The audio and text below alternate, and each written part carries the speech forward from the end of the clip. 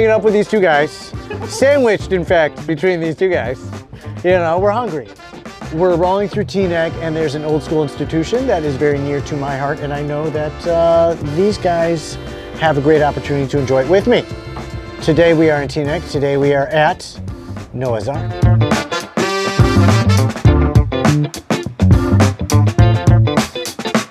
We have something here on the menu that is brand new. This has never been on the menu before, but for Isaac, this is the kind of thing he wants. What are we looking at, Isaac? Fried kreplach. Fried kreplach. Nothing like some dough, some meat, and some fried onions to start the day.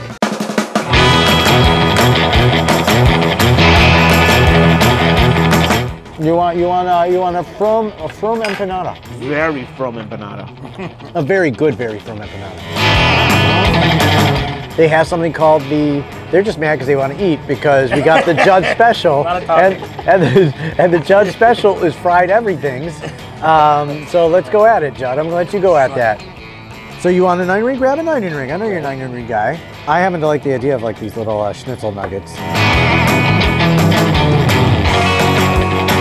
This is the vibe. This is the vibe.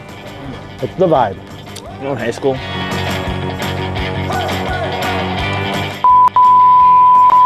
Hey. And that's the what?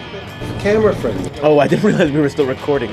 Judd, great choice of a munchy starter. Really hits the spots. This is really iconic Jewish deli burger. Explain to me why, Sir Isaac. What are we looking at?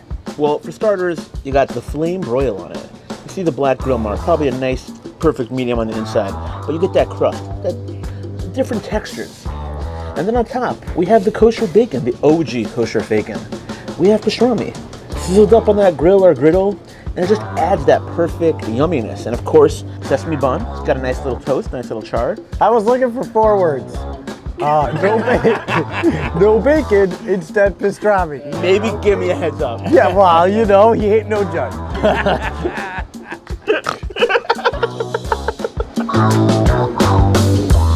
You mentioned char because the char is the flavor.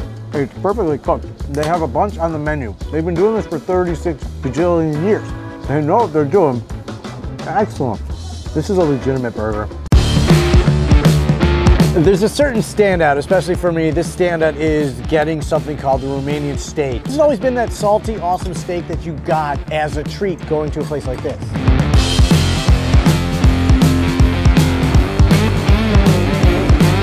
How important is that char? It's great. And I love the chew of the skirt steak. Oh, a lot of hiccups, huh? The truck legit just moved. I just got in the eye. When traveling with Isaac, our first appetizer is always going to be a fully loaded hot dog. When you think people who cook a lot and do a lot of maybe finer dining, this is the pinnacle. The hot dog has nothing to do about being a chef that loves junk food. It just has to be with a human who loves good food. A person with taste. That's what that love for a hot dog is. Don't bring the hot dog down and tell me I have to come down to the hot dog's level. Amen. We are striving to be on the level of the hot dog. Well, this looks like a fine hot dog, and let me tell you, the basic necessity is sauerkraut, relish, and mustard.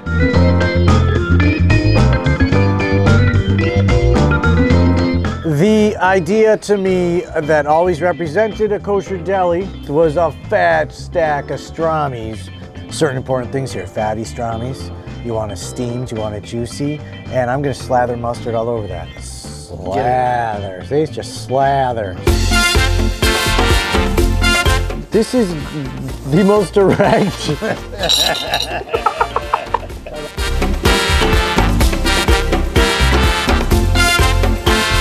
Noah's Ark represents perhaps for the first time I ever ate at like a kosher style deli that was actually kosher. And I had a great time here with my father when I was 13. And I was overjoyed to see Jell-O on the menu. Give me 1 minute. It starts with your father, and then like, you didn't even talk about Jell-O yet. What? Jell-O with my father. I remember those days. I was 13 and getting kicked out of yeshivas. And then where do you go? Where do you go? Noah's Ark for the Jell-O. Noah's Ark for the Jell-O. Dawson says, I love your son. Like some Jell-O.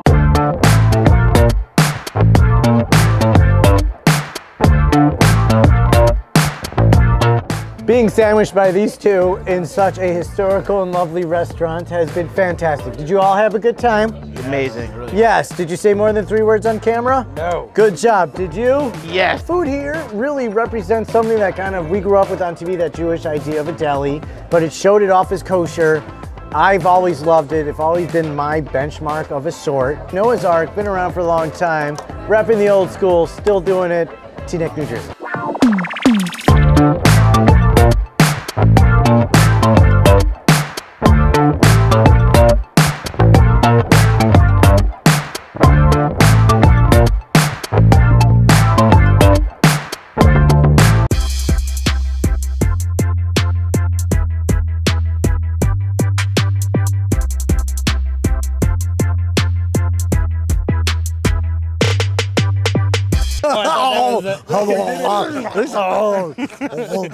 Oh,